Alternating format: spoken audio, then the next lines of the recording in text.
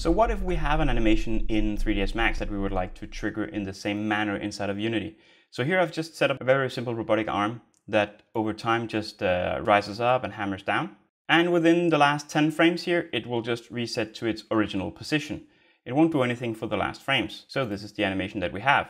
So we have a hammer and we have a reset. So what we'll do here is we'll just keep our keyframe animation. So I'll just select my hammer here, I'll deselect the ground. And now I'll just export this file to an FBX. Back in Unity, what I'll do is I'll just take my newly exported FBX file and drag and drop it directly into my folder here. So as soon as this is imported, it'll show up in your assets browser. I'll click the arm here. In the tabs up here, instead of model or rig, we'll choose the animations. Within the animations here, we can see that we have take 001, which is our entire animation time.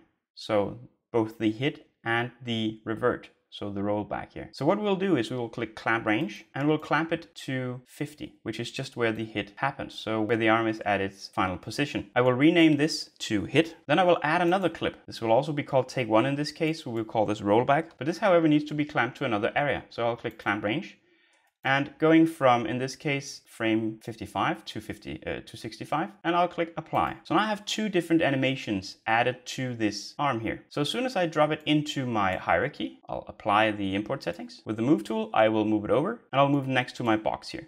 Because then I'll take my camera and move the camera so that both of these objects are in focus. So if I select my arm here, we can see that we have an animator component, but we don't have any animator controller. So we'll need to add that in our assets folder. So right click, choose create and choose animator controller. This one we'll call arm controller. Clicking the arm again, so arm 02 in this case, I can now take the arm controller that we've just created and put it into the controller field here. If I double click the arm controller, I now have a blank controller space for this arm here. We've just created these two clips, the hit and the rollback.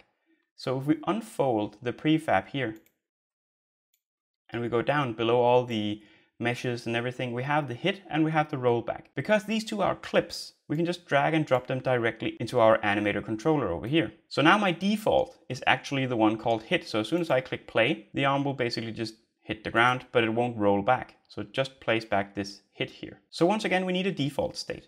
So we will right click, create a state, an empty one. This is our idle state. I will right click it and I'll choose set as layer default state. So here now we have our hit and we have our rollback, and now we need to add a bit of script so that we can actually trigger the hit and the rollback separately. So selecting the arm again, we'll add another component to this. So click add component. In this case, we'll just call it arm anim controller, new script. Yes, we will then double click the script and we'll load it into our Visual Studio. And again, we need to set up the exact same thing as we did before. So we'll have a public variable, which is an animator, and we'll call it arm anim. So within the start, we want to get the component for the animator into the arm anim. So we'll say arm anim equal to the get component. So now within the update, we want to have two if statements in this case. So the first one,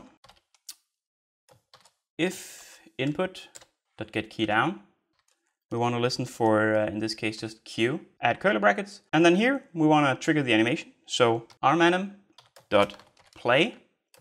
and we want to start out by playing the hit animation. So now we can just copy paste this if statement, and instead of the Q, we want this to be the E, and instead of the hit, we want it to be the rollback. So now I'll save my script. So I'll go back into Unity. I now have my arm anim here, and I will take my animator from up here and make sure that it is the right one selected. So arm number 2. So let's try to go into play mode. So it goes directly to new state. As soon as I hit Q, we have the hit animation playing. As soon as I hit E, I reset my animation. And I can also go to my cube and have it spinning and have both animations running at the same time. So that was my overview of basic triggering animations with key presses in Unity. Thank you for watching.